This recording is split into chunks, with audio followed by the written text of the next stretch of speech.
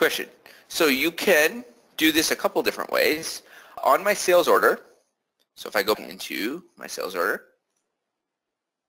you can choose to sell via sales categories.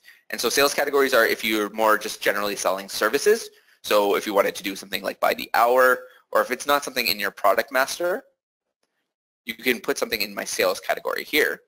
The other alternative is if you set up your item to be a non-inventoried item, so maybe something that is just a straight expense item, you can actually choose that item here, and then you can sell it that way, and it won't create any sort of inventory transactions.